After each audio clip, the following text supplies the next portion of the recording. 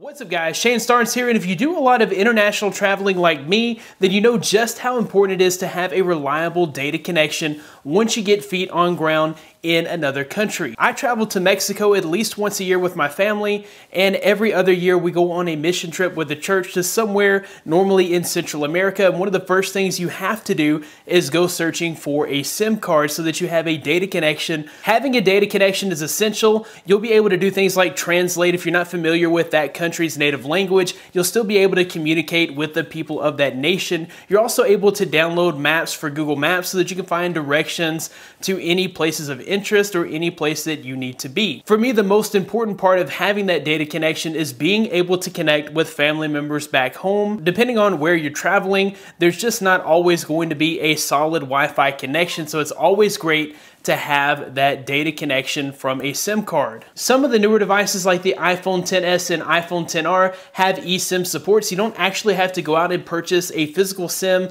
when you find yourself in an international country. Today we're going to be taking a look at some of the data packages available through GigSky. Big shout outs to GigSky for sponsoring this video. Let's go ahead and get started. If your phone does have eSIM support, you can simply buy a data package from the GigSky application.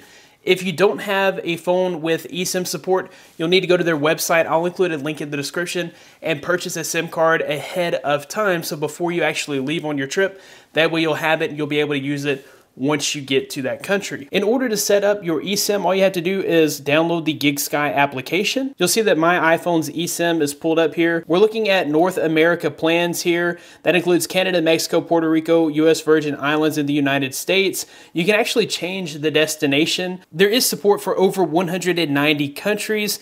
So really, no matter where you're heading, chances are you'll be able to find a plan for that particular region. Later this year, my family will actually be heading to Costa Rica. So we can take a look at the Costa Rica packages. Here we have a 30-day plan. It's 5 gigabytes for $50. If you were to buy an international data plan through your carrier, it's going to be pretty expensive. And if you just go to that country and use the phone while roaming, you're talking about thousands and thousands of dollars for just a tiny bit of data. So here you've got 5 gigabytes. A lot of people would never even use that much in a week stay, especially just doing simple things like email and doing simple things like translating and Google Maps. We will go ahead and buy this plan, and then it's going to walk me through the entire process of installing this plan. It says you will now be taken through a few steps to install, label, and activate a cellular data plan. Set the custom label as GigSky Plan 4 for the secondary.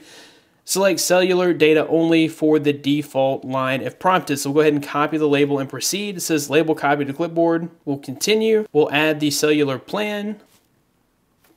This is the update was completed. Your iPhone was updated successfully. There are just a few more steps to follow, so we'll go ahead and continue. As you can see, we're already showing a data signal. Once you sign into your Apple account, it will go ahead and activate your new eSIM. If we slide down our notification panel, you'll see that the GigSky plan is activated, and you'll see that LTE is enabled. You can go back to the application to keep track of your account. So it shows you what plans are activated. So here I've got my 5 gigabyte 30-day plan, and it shows the countries where it is usable, and it has many more countries than just Costa Rica. And it shows that I have 5 gigabytes and 30 days remaining. So this will update and tell you just how much data you have left. If you find that you're running out of data, they have top-up options so that you can continue to surf the internet while you're out of the country. So just to test the service here, I went on ahead and bought a North American plan. I just did the 500 megabytes for 30 days.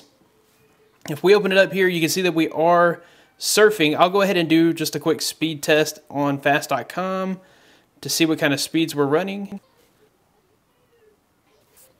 So downstairs in the basement, I was able to get about 1 meg. If I go upstairs, I get a little bit better reception, and I'm getting 2 meg, which is very respectable here. I'm not really sure what kind of speed you can get internationally since I haven't traveled with this package yet. But overall, this seems to be a simple, fast, and easy way to get data connection on your phone whenever you hit the ground in a foreign country. I'll be sure to include links in the description of where you can purchase a package for your phone today. That about wraps it up for this video. Thanks guys for watching. Be blessed. I'll see you in the next one.